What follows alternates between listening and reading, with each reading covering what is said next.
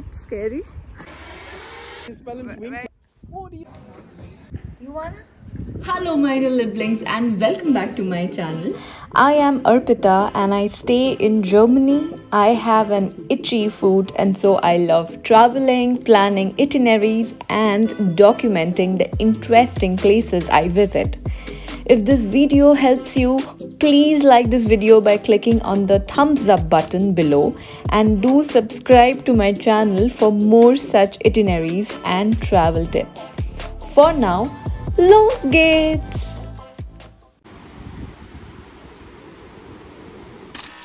We started our journey from Hamburg in Germany and it took us around 3 hours to reach Wernigerode.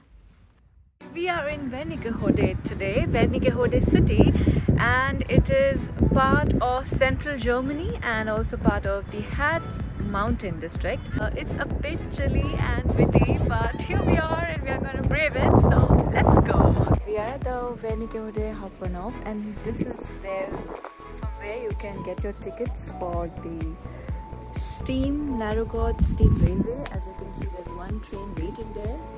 It is better to take the tickets online or prior to the day you take your train because there's quite a rush and especially on weekends, so you might miss it.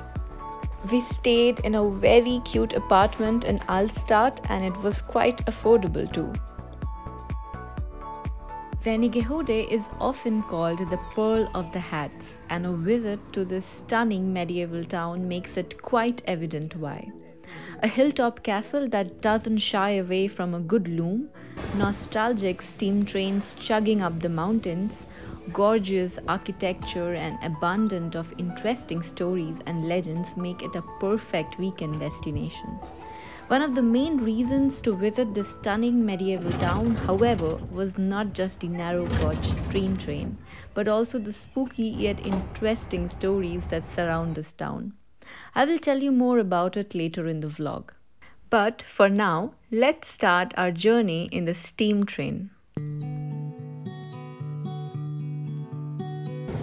Harz narrow gauge railway constitutes the longest network of narrow gauge railway in the country and connects many major and smaller towns in the Harz region, including Wernigerode. The scenic train ride up to the highest peak of Harz mountain, Brocken, can be unanimously agreed to be the highest point of the trip. The only way up the mountain is either taking the steam train from Wernigerode or walking or also by bus up to Schaike. This was one of the most scenic and awe-inspiring journeys I have ever had. A tip from me would be to board the first train since it's usually empty, as most of them might be doing their breakfast and so you get to enjoy more. One could rightly say, when the journey is better than the destination. But now it's time for the spooky stories. Brocken has always played a role in legends and has been connected with witches and devils. One of these legends tell that in the night of April 30 to May 1st, witches came together at the top of the Brocken so they could meet the devil and perform magic spells. Good news is there is a restaurant at the top of Brocken and where we are having coffee. It is said that even today you can still meet the mystical witches on the mountain. However, we didn't get to see any, but it was so cold and foggy, who knows, they might have walked right past us. This liquid gold is a must if you are visiting Harz, also because it tastes amazing. To know more about Brocken and how to get tickets for the steam train, you will find a dedicated vlog in the caption below. Next, we walked to the town hall, which was built in 1420 and is one of the most significant pieces of architecture in Wernigerode. It towers over the bustling market square and wins hearts with its soaring towers, Renaissance bay windows, stained glass, and the lovely entrance portal. You can also take the free guided tour in the city, and we couldn't take it, but I've heard some amazing reviews about it. We had no plans to come here, but we did. We are at the entrance of the Schloss, and it's usually closed on Mondays. Today is not a Monday, today is Saturday, but we decided to not go in because it's quite late and we want to also walk back.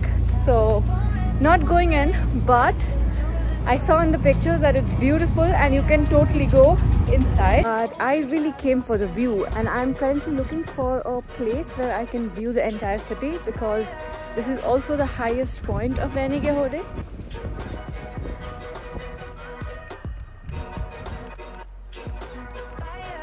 We decided to take a bit adventurous route. Also, it's a bit scary.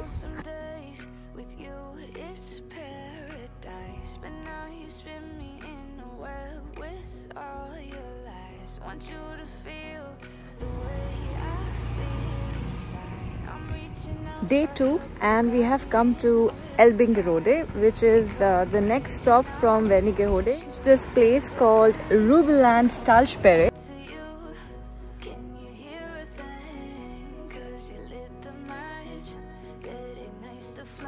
This is world's biggest pedestrian suspension bridge right here in Harz Mountains. The record-breaking structure stretches more than 450 meters across the Rappbode Dam. All shaky shots on this bridge because it really shakes a lot. We also climbed a tower to get a bird's eye view.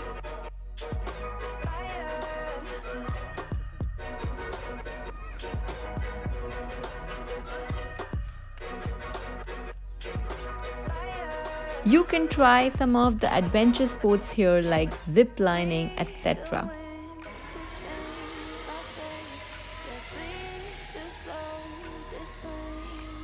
We also walked on the dam to capture some gorgeous views of the dam.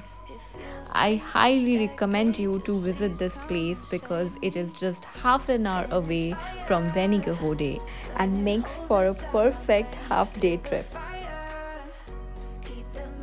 Like every other place in Germany, you have to pay the tourist tax, but you get these coupons and you can redeem them while traveling in the buses like we did. I hope you found this video informative, and if you did, please like and subscribe, and don't forget to share it with your friends and make that trip happen. Until next time. Tschüss!